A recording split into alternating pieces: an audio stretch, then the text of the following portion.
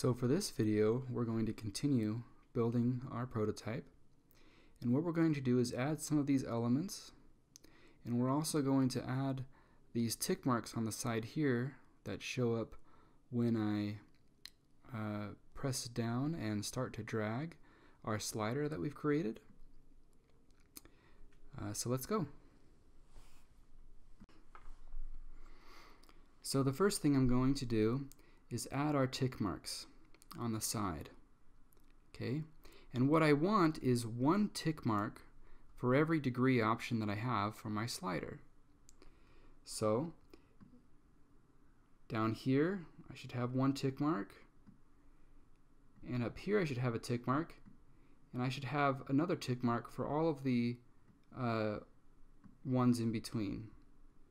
So there should be 46 tick marks. Sorry, 41 tick marks, because there is a range of 40 from 45 to 85, but you actually count both 45 and 85, so that would mean you add one. So let's try it. Let's see if my my math is right. We're going to add a container. I'm going to make this the length of the height of our phone. I'm going to make it width of 20 points. Okay, and I'm going to call it tick marks gray, and you'll see why I'm calling it gray in a moment. Let's add one tick mark. Okay, this one I want it to be 5 points in width and 1 point high. I also want the color to be a little bit darker gray. We'll go all A's. Okay, and I want this one to be 120 from the top, and also 10 points from our left edge. Why 120 from the top? Well, if you remember, when we made our slider, we specified that it has a range of 120 from the top to 720 from the top. So that first tick mark should show up at 120, and let's get another tick mark in here. Okay, I'm actually going to name these T, both of those T. This is T and T, let's call it T1. Actually, let's call it T last, because that's going to be the last tick mark. And we're going to give it a Y value of 720. So that's going to be all the way down here. Now we just need to add all of the tick marks in between. So I'm going to copy and just paste 40 times.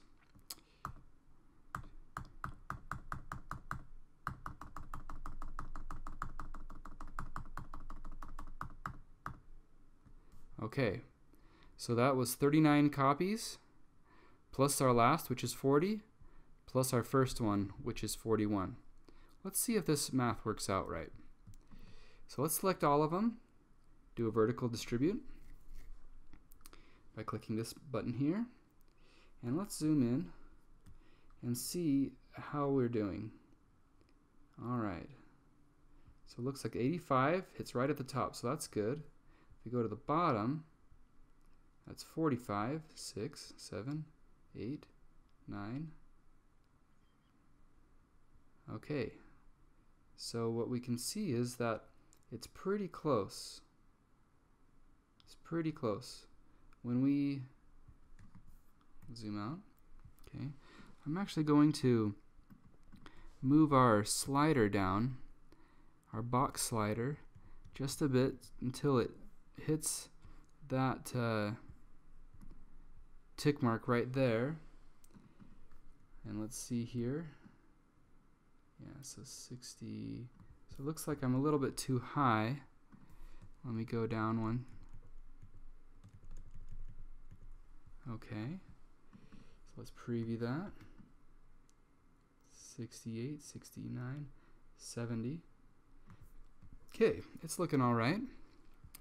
Now I'm going to add some of the numbers in here, and it's a bit tedious, so I'll just do that on my own, and see you in a bit.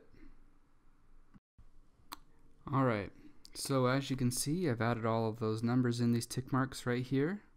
just by counting. And now what I need to do is select all of those and drag them inside of my tick marks gray. Just to keep with convention, I'm going to call this box tick marks gray. Okay, and I can collapse that to clean up the layers palette over here.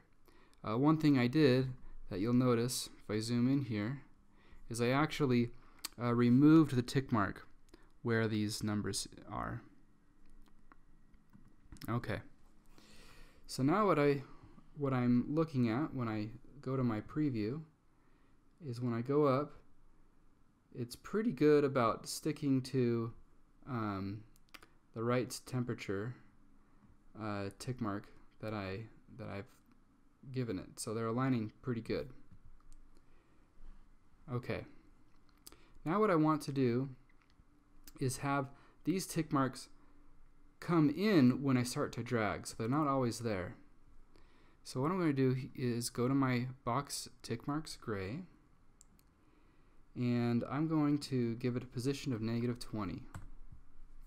Alright. Now what I want to happen is when I start to drag this, these are going to slide in. So I go to add a trigger, and I say touch down. What that means is as soon as I touch down on this slider here, these are going to come over. So touch down, not on the box tick marks, but on the box slider. And then I want to move the box tick marks. Instead of move by, I'm going to move to 0. Because they're 20 out from the edge, and I'm just going to have moved to 0. So now, when I press down, they don't keep moving over like that. But I do want them to move back in when I'm done. So for that, I'm going to add a touch up. Alright, when I touch up on the box slider, I'm going to move the box tick marks gray back to where they came from. Alright, so that's a -20. So let's try it. Let's zoom in. There we go. So every time I'm touching down on this, they slide right in and slide out. Now, if you notice, that gray looks a little bit hard to read when it's on top of that orange. So what I really want is to copy these tick marks here, and I'm going to call this copy box tick marks white. So I'm going to go in here and select all of my text, make that white, and then select all of my tick marks, and I'm going to make those white as well. Okay. So what I'm also going to do for these tick marks here is I'm going to make a mask. Now this mask is just going to be a rectangle. I'm going to put that rectangle right here because I only want the white to show up on the orange. And I'm going to have this mask extend to the height of the slider, and I'm going to make it 20 points in width. Okay.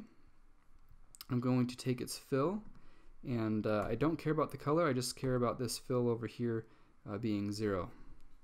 Alright.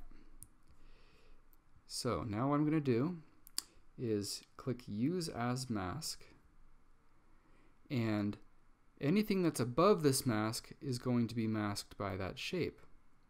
So I'm going to drag that down here. Let's drag it again until all of these, let's see, I dragged it too far. There we go. I'm going to rename it mask. Now all of my tick marks are being masked by this shape. Okay. So actually what I need to do is drag this out a little bit. So that has a width of 40. Okay. Alright. So now let's preview this. Okay, so what we're seeing is just the gray ticks. That's because we haven't told it to bring in the white ticks either. So what I'm going to do is just copy this move right here and paste it, and then change this to box tick marks white. And I'm going to do the same thing for touch up. Copy, paste, box tick marks white. Alright, go to our preview. There we go. Now, we don't see that mask moving.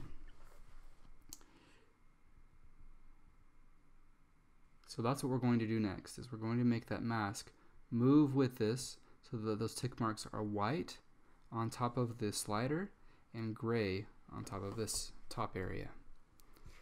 Okay.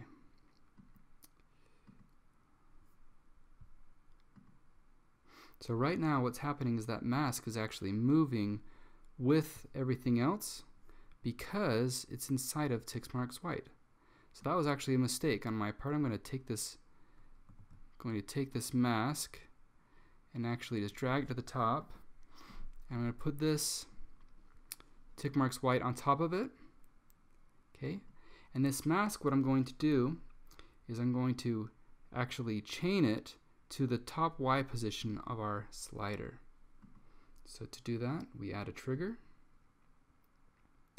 and we chain box slider, the Y value of that, and we move our mask. Okay, and this part is a little bit tricky. So this is saying, what is the Y of the box slider? And it wants me to give it a range. Well, I already know the range is going to be 120. That's the minimum Y position. And the bottom Y position is going to be 720. We know that because we set the custom limit between 120 and 720. Okay? So this is saying, well, I'm going to link these two values to the X values of the mask itself. So I don't want the X value to change at all, so I'm going to just make those 0. But the Y values, we're going to actually mimic the same range over here. So when this is 120, that mask is going to be 120. When the slider is 720, I want the mask to also be at 720. Okay? So let's preview that. There we go. Let me zoom in. So what you can see is that the mask is showing the white on top of the slider, but it's not being revealed so that we can see the gray tick marks behind the slider. And it looks pretty good. So let's pause there and move on to the next video.